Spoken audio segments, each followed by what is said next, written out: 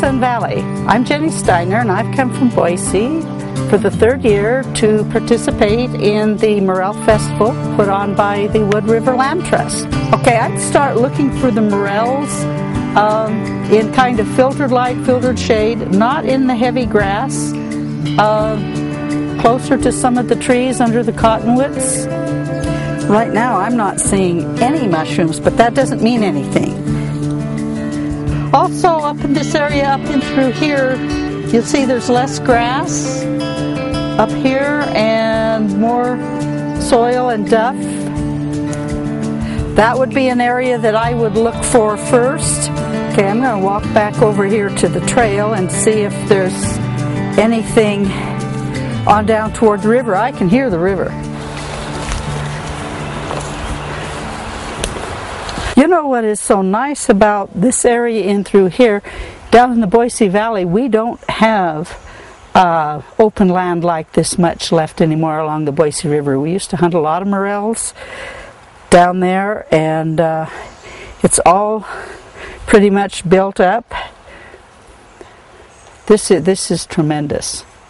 I really like what the Land Trust is doing. Try along here, see if we can find something that's opened up a little more. Okay, now this is great habitat. It's open. There's soil. You've got a little bit of grasses. You've got dirt. You've got warmth.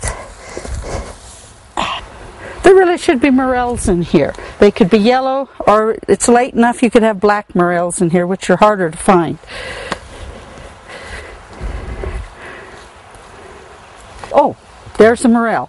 Now, okay, when you pick a morel, you can pick it up, pinch it off, leave the stump in the ground or not. It really doesn't matter. This smells really good.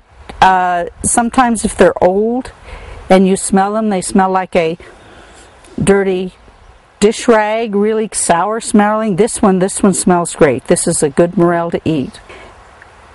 And there are, especially with the yellow morels, you can find a false morel, a verpa, that looks an awful lot like it, except it hangs down over the stem and it's not completely attached here. And those are not good to eat, although there are people who eat them. It's never a good idea. Well, this is beautiful in here. It's the right temperature for morels. And they'll be here for a while unless it starts getting really warm. And you don't always have to look in a burn. You can find them just in areas underneath fir trees. But again, it has to be open. Not a lot of vegetation. Another good place to look for morels, if there's an area that's been logged recently within the year.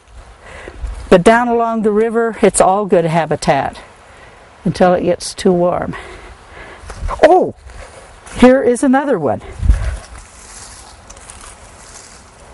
Well, that means 4 morels. Well, that's a good one. Morels for dinner.